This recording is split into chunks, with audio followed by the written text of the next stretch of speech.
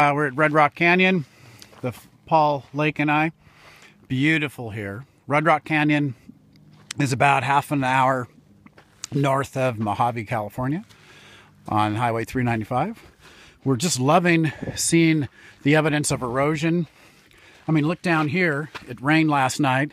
I mean, you can see that this little channel is just fresh with water. I mean, that's the earth changing, you know, last night since we were here. And a lot of those campgrounds are half washed out with sediments.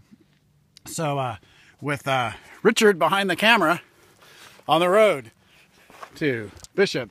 Hi, Paul. All of the sedimentary rock. I mean, I love the cathedral-like look of that. This is all sedimentary rock. But then check this out. Right over here, it's all basaltic, which in non-nerd speak means lava rock, eroded rock. It's kind of cool. We've got two different rock formations here. So,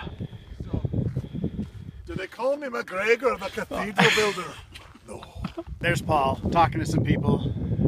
Panning, looking south. This is now looking towards I guess would that be the beginning of the Antelope Valley, looking south towards, I don't know, I think Mojave and Lancaster's over here. Really pretty skies here. Hope it's not too windy on here, but look at this trail. I'm kind of thinking we may walk this trail. Look at that. Wow.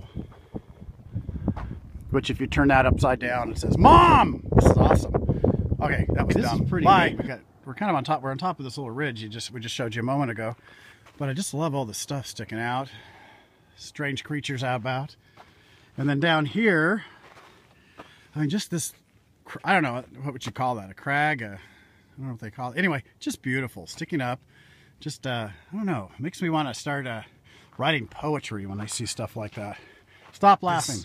It's not a volcano. I know it looks like one. It's a really cool anthill. What do we see here?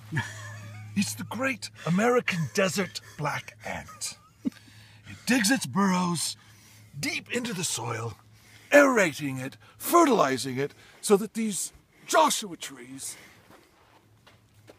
can exist with no water ever whatsoever.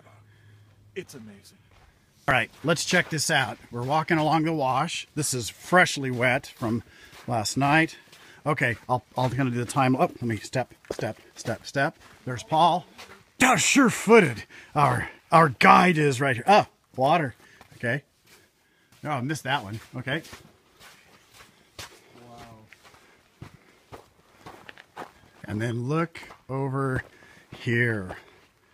Down there. This is pretty incredible. This must have been a real neat kind of a waterfall last night, early this morning when the rain was here last. This is cool. Hey, stop watching Facebook. Get out and go for a walk. It's a quicksand. Whoa. Almost died. You got to be pretty fast not to step in that. Recording right now. So Paul's going down. There's water. I don't know if you can make it out in the video. A little bit of water still running through there. Boy, I hope the flash flood doesn't come barreling around the corner in a minute. There is storm clouds. I'm going for a Darwin Award here.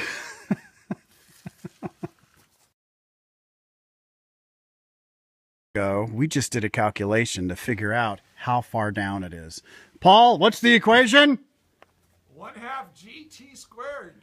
So we threw a rock and it took like, was it 2.9 seconds? Yep. So then we squared that, then we times it by 4.9, and then that tells us how many meters. We multiplied that by 39 because there's 39 inches in a meter. Then we divided that by 12 and we got 134 feet down there. We got just fresh erosion right here. So let's for a minute imagine we're in an X-Wing fighter.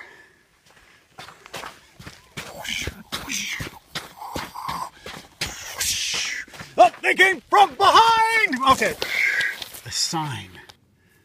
And another one there. Oh, there's more over there. I think the rabbit was running north. We've just done a loop. You know, we're earlier when we started, we were standing up there. We walked around and we're going to be heading up there. Here's why I prefer the desert in most ways to the forest.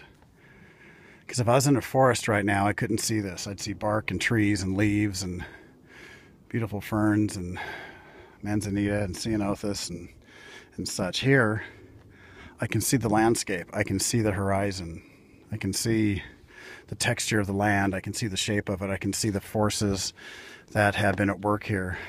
So the forests are beautiful, but the desert, it's special, exquisite.